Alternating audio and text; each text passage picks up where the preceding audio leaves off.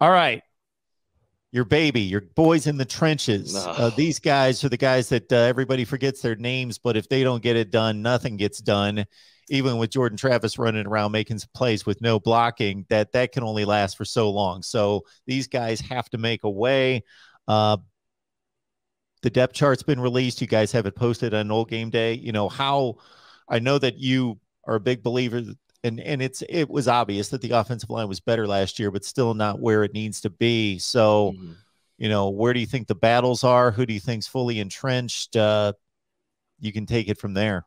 Yeah, the biggest battle is going to start off in the center position with Kayden Lyles coming in as a transfer and Maurice Smith.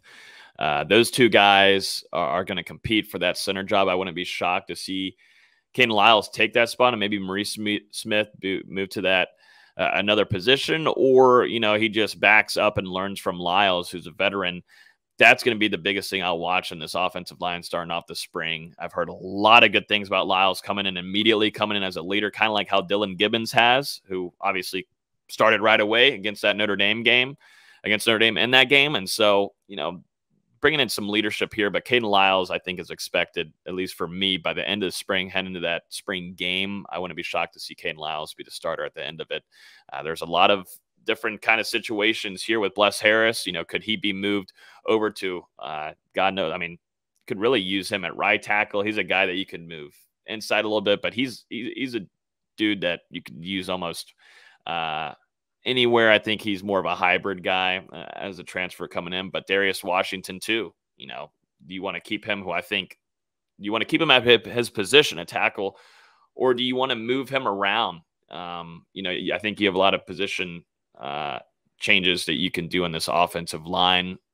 I thought Washington made the biggest step in this rotation, and he really put a stamp on that. Yes, out of these 4 starters coming back next season, I think he's a one that has kind of locked down a spot, and I think they'll switch around quite a bit. You know, as the FSU's SIDs, we're kind of constricted on what we can say and some things of players being moved around and such, and you know, we were well, that's okay. And then you got to see why, because a lot of these guys are being moved around early parts of fall camp, spring camp.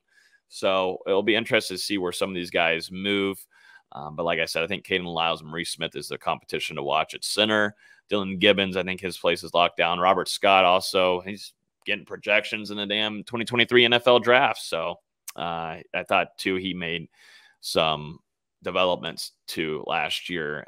Just the biggest thing with them was the health problems and injuries, and that constrained them a lot, I think, last season, to where, you know, at some points Alex Atkins said after a practice that they were putting out players in games that had never even played that position, which, you know, they've seen film on it, but they've had no past college experience in it, maybe played a little bit of it in high school, but, you know, you had a few guys even playing center last year that had not even played center at Florida State or in the college level. So depth here might be a problem.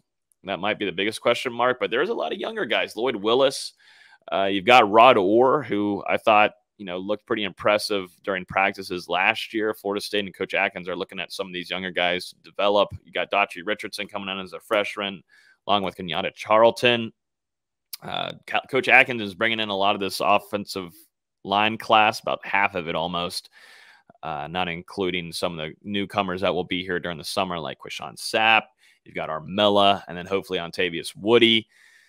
You know, Atkins is doing a fantastic job here. I think health was a big problem for them, though, last season. This is a group that needs to continue to develop and grow and learn under Coach Atkins. And, you know, there's even some guys like Schrader, who we didn't get to see last season due to injury. Brian Estes, you still got Zane Herring there too. So the depth problem is more directed towards college experience, playing in college games more than anything.